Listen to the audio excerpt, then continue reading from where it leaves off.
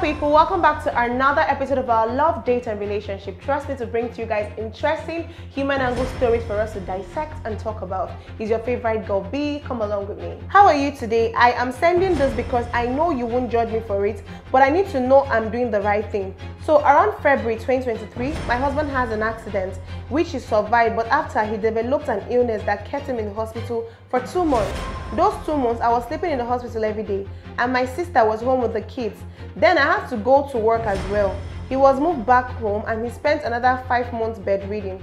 I've taken care of him without complaints while I still work in all of this. Deep inside, I'm tired. I made a very costly mistake at work last week that my boss had to tell me to take a break because they know I don't make such mistakes. And I told them what's happening in my home.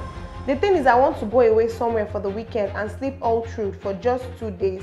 But I feel so bad about this. No one knows I'm tired. Even my mother-in-law and sisters-in-law keep sending me prayers every morning, thanking me for being strong and supportive. My children are 12 and 16 and they try too. I close early from work to take over from the nurse, which insurance is paying for, but they can't cover her full time, so she does 9 to 2, so I have to be back home by 2:30 latest. All this to say I'm so tired. My sister-in-laws are great, but they've never asked to help me. So I want to ask them to take over for the weekend. I just want to sleep, and I know that if I sleep in the house, I won't be able to look away or stay away. Please, is this okay? Even if it's okay to take a train to France or just somewhere quiet around here in the UK, I just need encouragement, please. So therefore, sir, I'm just here to tell you that it's okay to take a break. It's okay to feel exhausted. It's okay to be tired. There's nobody in your situation that wouldn't feel the same way. But what's okay not to do is for you to ignore the way you're feeling. It's for you to keep doing what you're doing until you are now burnt out. That's not what's okay. You also matter. Your mental health matters. Your physical and emotional health also matters. You're already making mistakes at work. You need to be rejuvenated. You need to take a break. You need to take a rest so that you can be rejuvenated and still function at your best self. What am I trying to say? Don't feel guilty or feel bad. You've been at this for 7 months already while still going to work. Come on, you're a super lady, like you're superhuman, okay? So no one is going to fault you for just trying to take off 2 days. What I'm going to tell you to do is talk to your mother-in-law and your sister-in-law. Tell them that, okay, look, you're already feeling this kind of way. You just need 2 days. They should just come stay with their brother.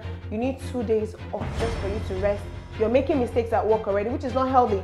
And I'm sure you're not even getting enough sleep, which is going to make you feel irritated. So please talk to them if they are really, really sensible and understandable. It's not about sending you prayer link every morning. Of course, you're praying and you're taking care of your brother, but you also need to rest. Even in the Bible, on the 7th day, God did what? He rested. So you too, you need to take a break.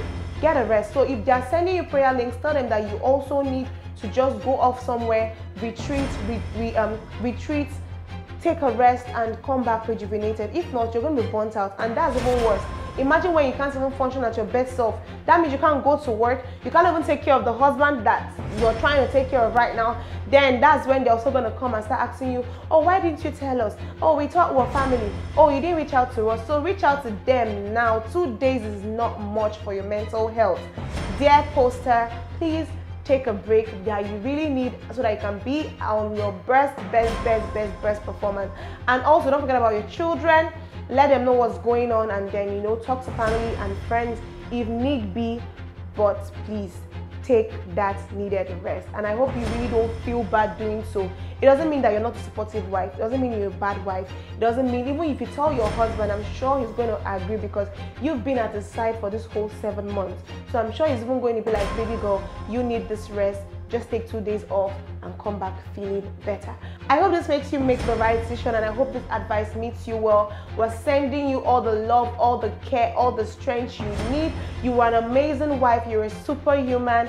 We really, really celebrate you and your doggedness at keeping your family together and nursing your husband back to health. We really hope that in no distant time he feels better and is back on his 2 feet again. Alright, with that, guys, we've come to the end of today's episode on our love, date and relationship.